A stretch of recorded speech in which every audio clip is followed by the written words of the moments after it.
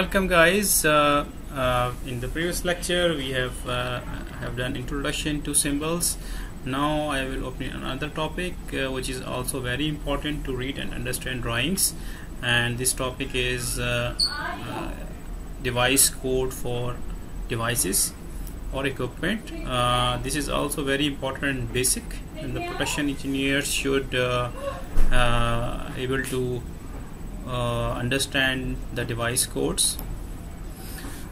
In drawing, different components, equipments are shown with numeric numbers, that is called codes.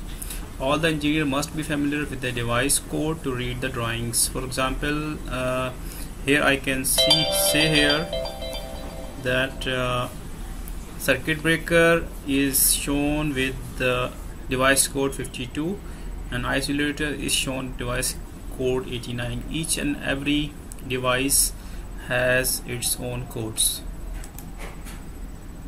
Now I will show you one table. You can also download this table later on for production devices used.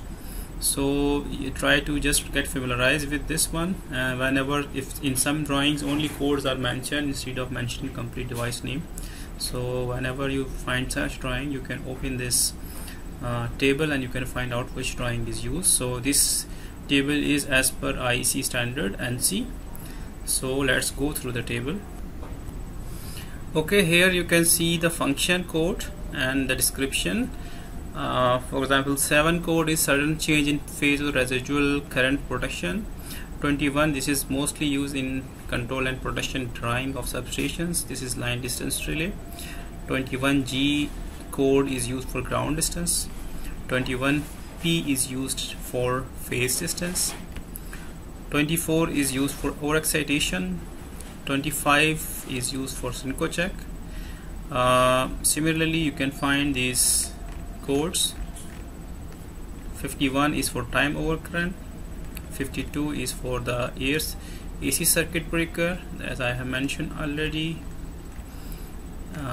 Then we have 87 is very famous again. This is differential protection.